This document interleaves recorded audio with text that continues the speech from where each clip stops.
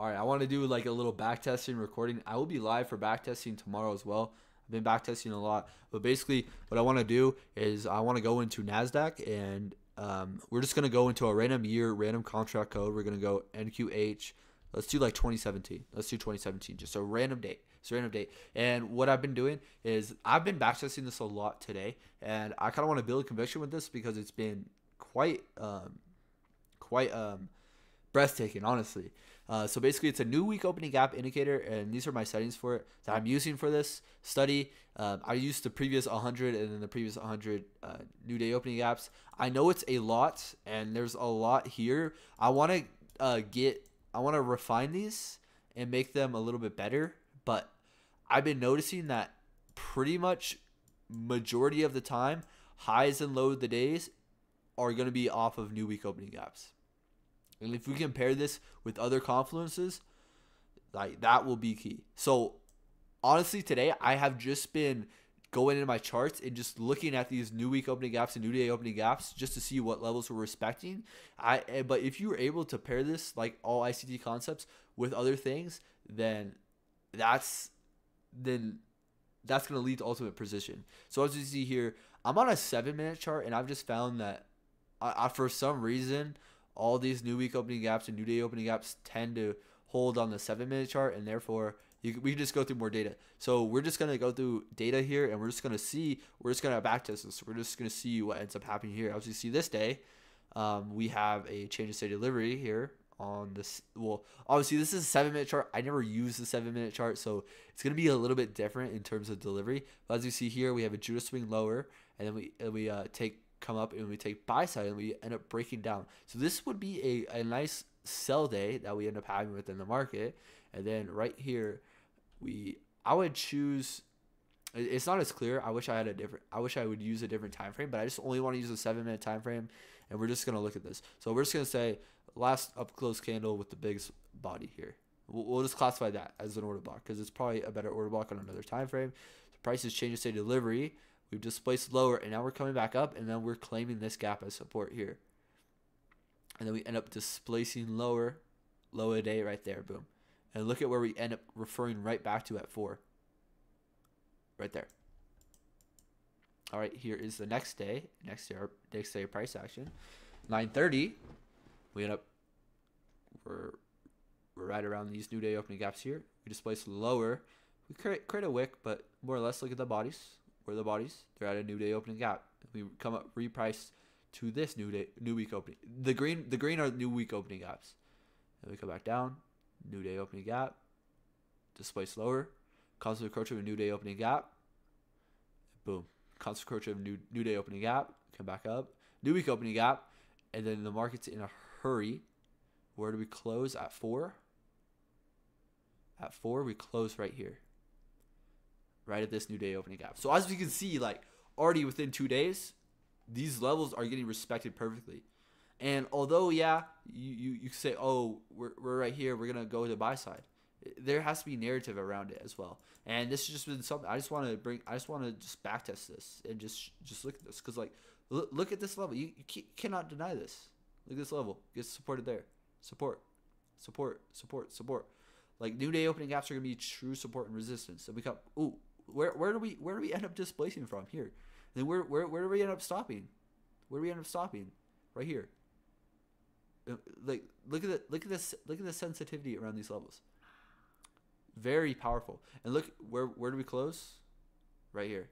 We close at a new day opening gap. So that's 3 days in a row that we've closed at new day opening gaps. Here market opens. Here we draw down, Judah swing lower into new day opening gap. Then we push higher. Where do we go? New week opening gap. We take buy side liquidity.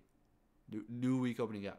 Then we have fair value gap in, fair value gap out. We're now in sell side delivery. We're now in a sell model. So where are we going to look to reprice to? A new week opening gap or a new day opening gap. And then we end up reaccumulating within this new day opening gap. Boom. Straight to sell side. Where do we end up closing? So we end up closing around right here. Not in a new day opening gap. So we did not close the day in a new day opening gap or new week opening gap on this day. All right, and here we have next day. Market opens right here. We push up, new day opening gap right here, fair value gap. Probably maybe a breaker around some time frame. Granted, I'm only using the 7. We're only using the 7-minute time frame here. Yep, displacing lower. Where? New week opening gap. And we probably have some order block right there. You know, pushing higher, falling just shy of this. We might. Do we end up drawing into that? Just like a tick shy there. Fair value gap in, fair value gap out. We end up displacing lower. Where do we close the day? We close the day within a new day opening gap. All right, next day within the market. 9:30 opens here. Rebalance this imbalance. Push up to buy side. We take buy side here. Displace lower. Reaccumulate and then redistribute in the new day opening gap. Where do we go? Constant encroachment. Change state delivery. Reaccumulation. Reaccumulation. And then as we see here, we don't really refer back to a new day opening gap here. We don't refer back to a new day opening gap there at all. Okay, where's the next day? Wait, was that Thursday? Okay, so it's Wednesday. All right, so as we see Wednesday, 9:30 opens, and we actually don't end up drawing into a new day opening gap. We don't. We fall shy of it. We end up displacing higher, and then there's no new day opening gap or new week opening gap to refer to. I want to pull up ES here. I want to see if ES possibly drew into a new day opening gap or new week opening gap.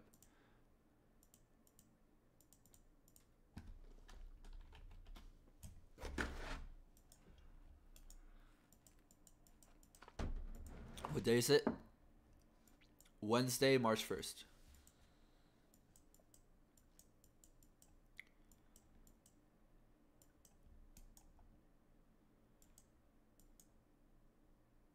Alright, ES does not either. ES doesn't either. But look at where we put look at where we repriced to. Look at where we repriced to. Let's see if we can let's see this standard deviation projection real quick while we're here.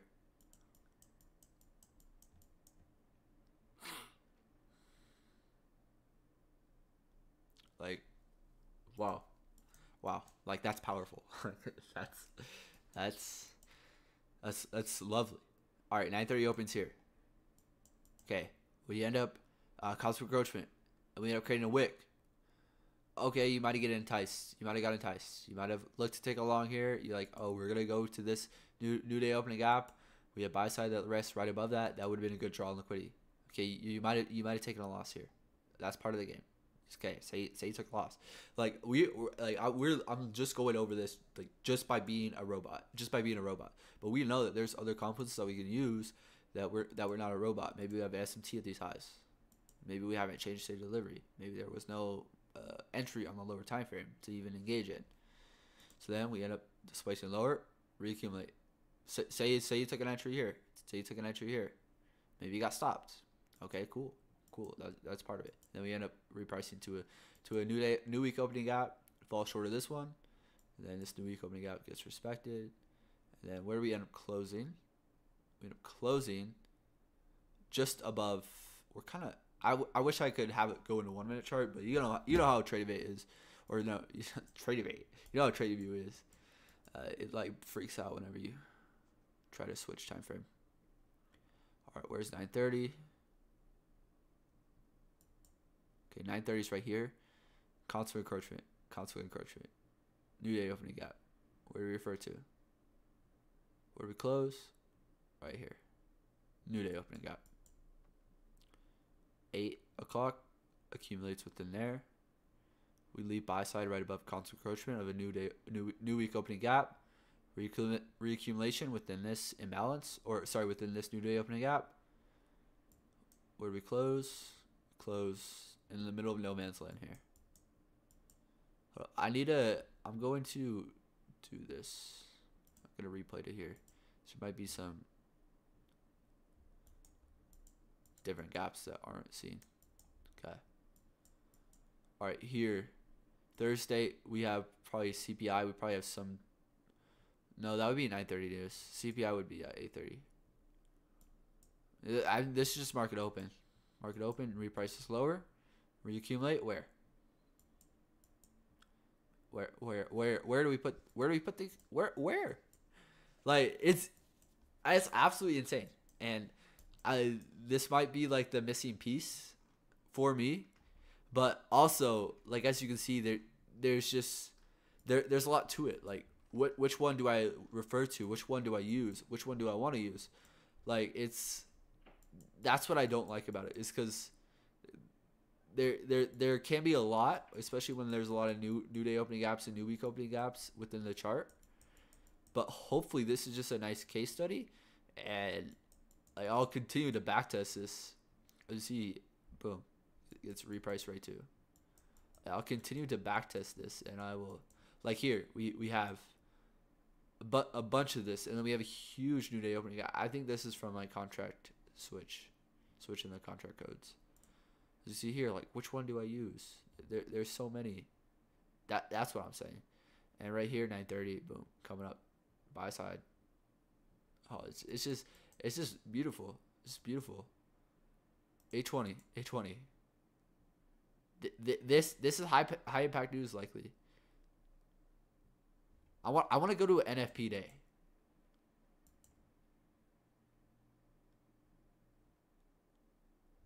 Like even here. Perfect. This should be NFP. Oh yeah, that is NFP. Look at where NFP delivers. Look at where NFP delivers. This is a random date. This is a random contract code. Look, let's try to find another NFP date. Let's do a random one. Let's do like 20. Let's do like 2012. Let's do 2012. Let's do NQZ 2012. And let's just do a random NFP date. Random. Hopefully, contracts move like this. All right, first Friday of this month. Let's look at NFP. And let's look at like high impact news as well. Where's not high impact news revolve around? A random level over here. Where do we deliver right to? New day opening gap. Like it's also like this is what I'm saying. Like there's so much on this chart. We're like, oh, of course it's that level because there's so many there's so many on the chart. So I'm gonna continue to backtest this. So I'm gonna filter out. Oh, sorry, was this? This is NFP. Yeah, NFP. Yeah, that's what I was talking about. Yeah, I found that a lot of the news drivers refer like directly to these, and like if you compare this with standard deviation, you'll get pretty close to your highs and lows of the day. And like obviously it's not enough just to say, hey, we have a new week opening gap, so therefore we're just gonna head to buy side. Wait, let's look at this NFP. Let's look at. Oh no, that'd be December. All right, I wanna look at this NFP because NFP tends to be a manipulation, very manipulative news event. Like just look at this.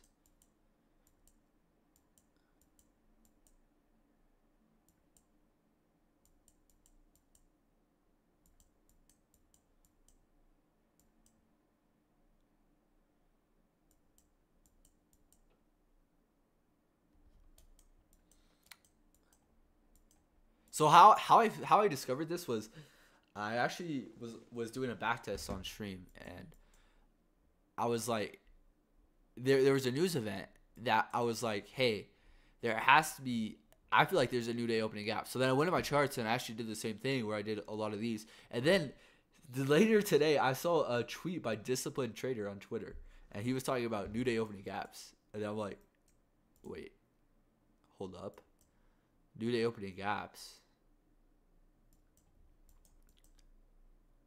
All right, I think this is NFP. Where does it get delivered straight to? New day opening gap right there. Isn't there a news? News. It's by like 2 degrees or something.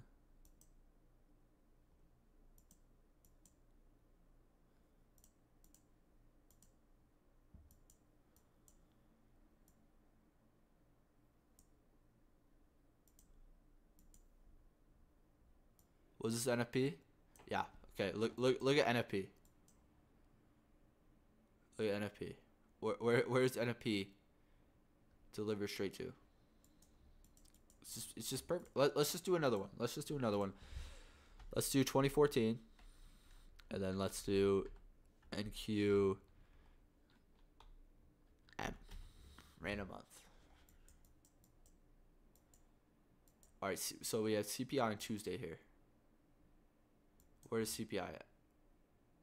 Right here. New day opening gap.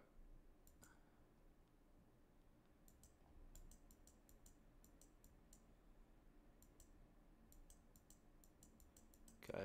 Oh, this is... Wait, I think this is just how that contract moves. I think that's how it moved back then. It's a lot cleaner now. Alright, so we have PPI on Friday.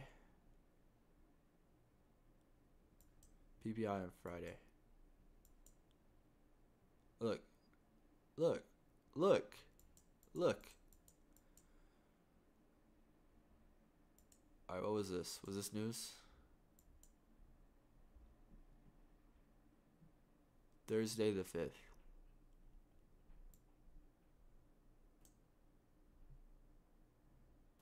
Oh wait, NFP Friday. Let's just see what NFP does.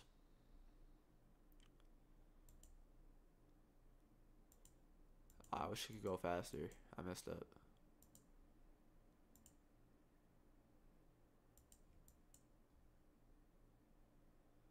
Alright, so here...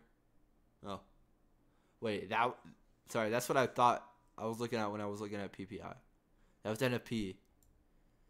Wait, I'm confused. I don't know. Maybe I'm tweaking. I think I'm tweaking. Look here. Look here. Boom.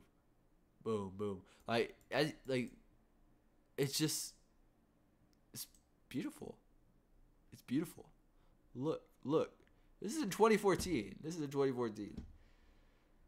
Boom, boom, boom. Like, that's like high, low. Like, integrate that with your bias. Boom. Like, I was like just looking at my charts for hours. Like, I was so shocked. I was like, there's no way. There's no way. And like, I will say, like, something like this can get you caught up. Can get you caught up. And that's what I want to kind of figure out, and that I'll continue to backtest that, and we'll continue to backtest that in our live streams. It's just like using this, but also not getting too caught up in like, hey, there's a new day opening gap here. We hit constant encroachment, so we're just gonna go to buy side now. No, that's not always how it's gonna be. And I think that just the way that I have seen it, it works good with Judah swings. Looking at possible Judah swings in the market, with standard deviation projections, possible overextended, like, are we in a deep premium? Could we possibly be making the high a day here? Just forecasting things like that, and then like high impact news, where we're gonna have manipulation. The algorithm's gonna reprice to these levels. So let's just look at this for let's just look at it for a little bit longer here. All right, what type of... Okay, I want to do FOMC. I want to see a date with FOMC. Okay, hold up. Let me look up this real quick. FOMC dates, meetings. 2014.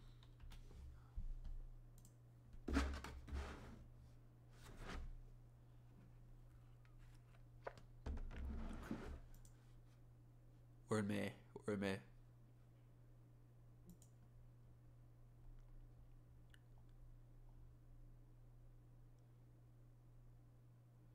March 19th.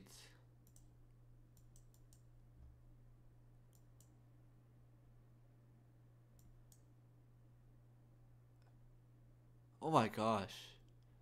Oh my gosh. This is a master's class here. Sorry, hold up. I'm trying to see if I can find it. I think we're past that. Let's see if we run into FOMC.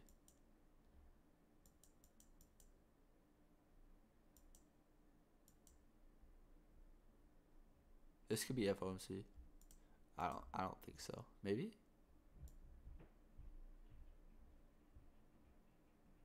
It's a CPI day. Like, oh, look at look. Oh my gosh.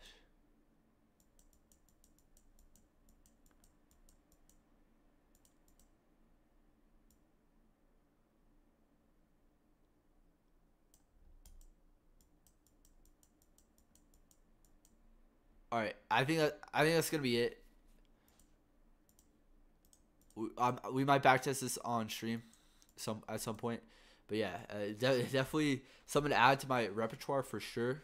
But also not something that you can overextend your welcome when it's not gonna be there. So let me know if you guys enjoyed this. Let me know if you guys changed your life like I did this morning. I'll see you guys in the next one, and peace out. I don't know why I said all that. Let me know if you like this. We know damn well you're gonna say if you liked the video. Even if you didn't like the video, I don't care. Alright, we'll be back.